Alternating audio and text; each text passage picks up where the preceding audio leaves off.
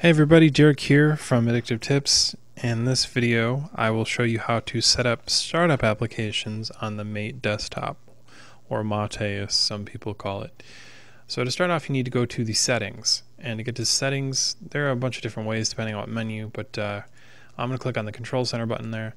There's also a command you can enter, and I have that in my article in the description of this video. So you need to scroll through and find startup applications. Click on it with the mouse, and then from here you can see a bunch of different entries. So right off the bat, if you want to disable some entries, you can just uncheck these boxes. But to add a new entry, you can click the add button, type in the name of a program. So let's say Mate Terminal.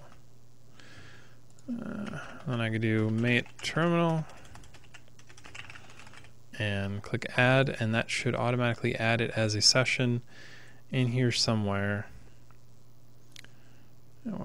It's got a lot of session ads, so I can't quite see where it is, but we can go ahead and log out and make sure that that works.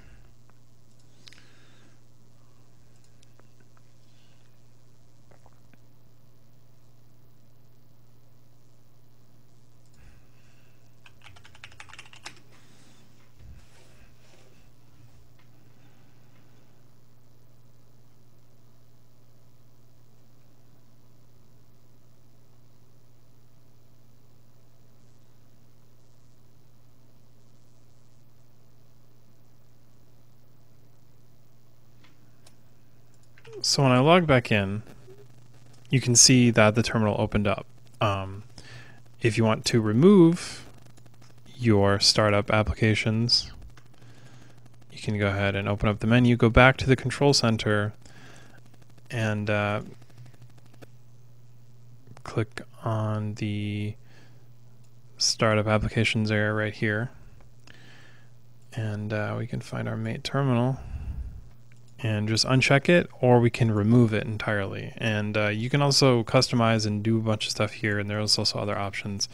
So that is how you set up startup applications for the Mate desktop. Hope you guys enjoyed this one, and I will see you in the next one.